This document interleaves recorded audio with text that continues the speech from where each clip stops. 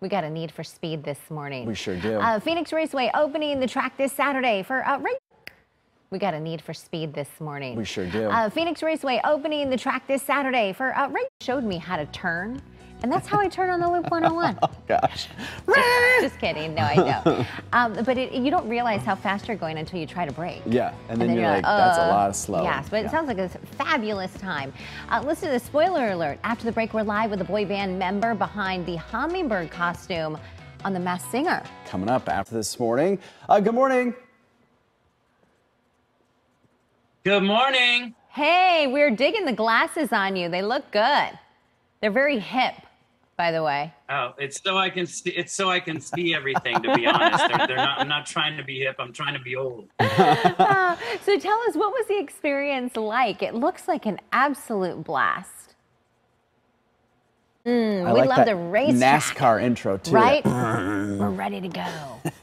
All right, so Phoenix Raceway is opening the track this Saturday for regular folks, you and me, to be able to drive for us this morning, telling us what this convention's all about. But plus, first, they're doing a little work around town, aren't they? It's private, so you can ask whatever kind of crazy question you want. Nobody's going to judge you. There you go. Pretty cool. All right, 8:55. We'll have much more coming up after the break. Stay with us. What do you think, I was kind of blown away by this because I thought it was going to be cold coffee all the way, or iced coffee. Really? Yeah. Well, I'll tell you what, I'm a fan of hot. This is not a drill. And this is a funny part. So I'm up there. He has never been the same. No. Make sure we're rolling on this. It looks like that guy's about to have an accident.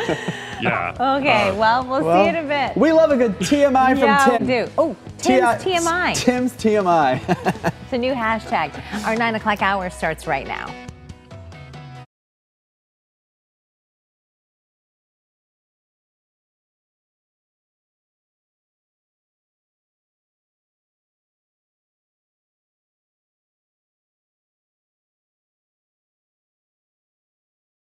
Beth.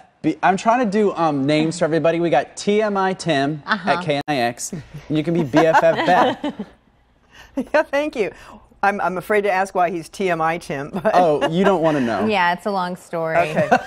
Okay. One that has destroyed our appetites. Yeah. For the rest of the morning. I can only imagine. Now I'll have to go over and talk to Tim about that. Yeah. I don't know if you want to know. So he can destroy mine. No. No, probably not. I don't think so. How's the show going this morning? Going really good vegetarian options there. So give us an idea of a meal. Okay. What was the vegetarian dinner? Well, you know, we actually went to a lot of Asian fusion restaurants, so I could find like a tofu dish. Oh, with some noodles. With some noodles, and rice. Sounds good, actually. So it was delicious. Got to be careful about too much tofu. I found that out the hard way years ago when I found a restaurant I liked and a lot. Like what was there? Man. I just drink lots of wine. Oh, there. I'm boring. Yeah. I just drink wine. Swedish wine? Do they have Swedish wine? I didn't try them.